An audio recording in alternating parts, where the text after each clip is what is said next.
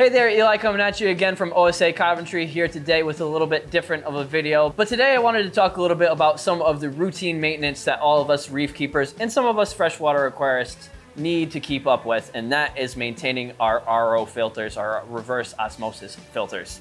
This is something that I make sure is always topped up in the shop and that we are always fresh on our filter changes so that we are always offering clean and fresh RO water and pre-mixed salt water for you guys. But this is also something that's very important for us that might have an RO unit at home, to make sure that you're always keeping up on changing out these filters as appropriate, to make sure that you're always offering the cleanest water for your aquarium. So a lot of us are using reverse osmosis filtered water or RODI water for our reef aquariums especially, and some people use it to soften your freshwater aquariums for really sensitive fish like discus and Altum angelfish. But for the sake of a saltwater reef aquarium, it is very important to make sure that you are offering the most pure water that you can get away with, ideally with a TDS rating of almost 0 if you can, to make sure that you are not introducing harmful things such as chlorine, chloramines, and heavy metals that come from your tap water into your reef aquarium. So most of your invertebrates, especially corals and even things like shrimp, crayfish, and like, are very sensitive to a lot of those dissolved solids in typical tap water. But using a reverse osmosis filter is going to get you as close to pure fresh water as you can, which is great for topping off that saltwater aquarium so you don't run into excess of those contaminants. And when you're mixing salt water, we'll give you a baseline water that is very close to pure salt water to make sure that you're starting off on the right foot for your reef inhabitants. So for those of us that keep an RO unit at home, usually you're looking at about a 4 or a 5 stage unit. Each stage refers to a different type of filtration. Most RO units are going to have 2 types of pre-filters, and that is your sediment pre-filter and your carbon pre-filter. These are the first 2 things that your incoming water from the tap is going to hit as it enters this reverse osmosis filter. So sediment filter is always your first filter. This is generally a 1 micron size, and this is something that can get changed about once every 6 months. With a lot of your modern RODI filters, most of your stages are going to be housed in a clear vessel, which makes it very simple to figure out when you need to change this. As you can see through this packaging, this sediment filter is a stark white, and as it becomes spent, as it becomes clogged, it's usually going to become tinted. If you have really heavy iron in your tap water, oftentimes it's going to turn kind of a yellow or an orange. But if not, it is going to tint somewhat of a gray or a black hue, and that is a good indication that you are going to need to swap this out.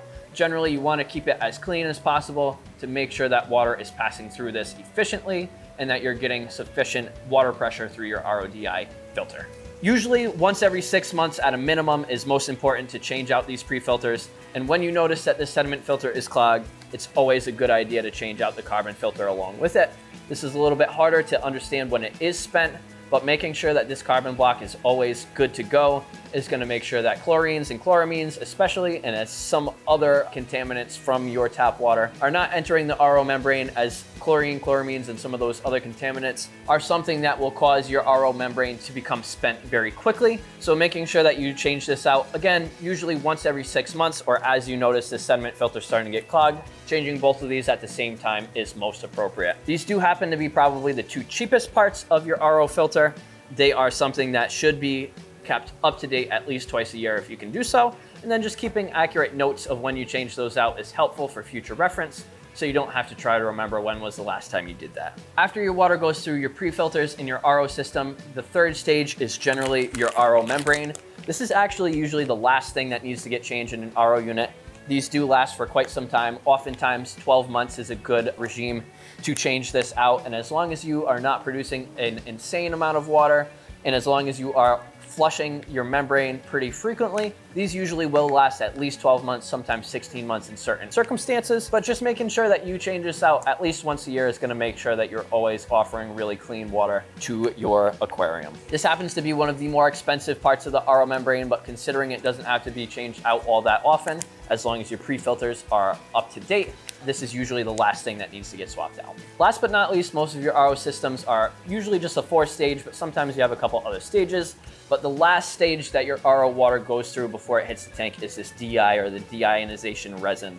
These packages here are pre-packed DI resins, so it makes it a little bit easier. You can just take your old cartridge out and swap this one in. And as long as you're going with a color changing resin like you see in front of me here, it is very easy to tell when you're ready to swap out that DI. So this usually starts a dark blue color, and as it becomes spent, it's going to transition to an orange or a gold color. And that's going to let you know that this is ready to be swapped out. This is generally the thing that's going to become spent the fastest in your RO membrane. Unfortunately, this is one of the more expensive parts of the RO filtration system. However, this is pretty much the most important in making sure you're getting some of those contaminants out of your water. A lot of your metals like copper, iron, and some of these other contaminants are going to get caught, especially by this last stage of the RO unit. And even things like phosphates and nitrates, if you do have them in your aquarium, are really going to get pulled by this last stage. So making sure that this is always up to date. And if you're noticing that most of this cartridge has changed color, again, these are usually housed in a clear housing in your RO unit. So it's usually pretty easy to tell when it's become spent.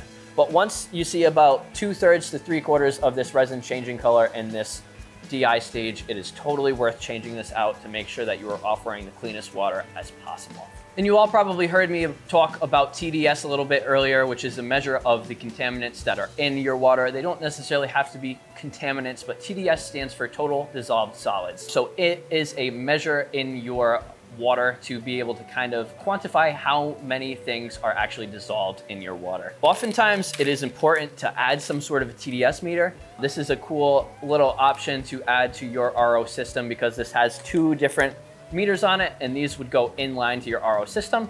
It's basically run off of a battery, and every time that you start up your system, you can get a good reading. You can place this in two different spots. Oftentimes you place one right after your RO membrane in specific, and then one after your DI. And that's a really good indication to be able to know when your DI is becoming spent as the TDS starts to creep up past that stage.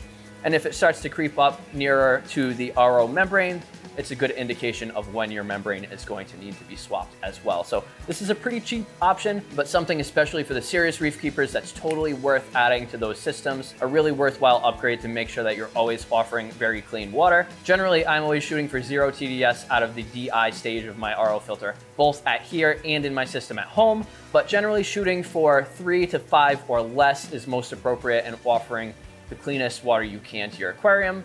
But generally, once you start to get above those numbers, you're really not certain as to what contaminants are actually getting into your water because this doesn't measure what it is. It just measures whether there are things dissolved in that water. And it makes sense to kind of shoot for 5 or below just to make sure you're offering clean, clear water that is not going to put your aquarium at risk. TDS meters do also come in a couple other forms. A lot of people do end up getting more of a pen style meter that you can use just to read the water coming out of your product line to make sure that you're offering clean water at all times. So as much as it is something that we tend to forget about, it is really important to making sure that your RO unit, if you do produce your own RO water, is always up to date. Changing these filters out really only takes a few minutes of your time and only usually needs to be done a couple or 3 times a year just to make sure that you're always offering clean water to your aquarium. So making sure that you keep good track of when you've changed these filters out and keeping consistent schedule with changing these filters out is going to ensure you some of the most success with your aquarium, especially with your reef aquarium down the road, and is something that is generally cost effective in comparison to buying water. But that is something that we always offer for those of you that don't have the capability of setting up a unit in your home. We do always offer RO water, and I keep that system running as clean as possible to offer you the best quality water that we can to make it a little bit easier on yourself if you don't want to set up your own system. I hope that this got you thinking about making sure that your RO unit at home is up to date, and maybe I reminded you that it is probably time to change out that DI resin, change out that RO membrane, and make sure that your system is working optimally. As always, thank you for tuning in. Feel free to leave us comments, questions, or suggestions in the comment section below. And as always, keep on reefing.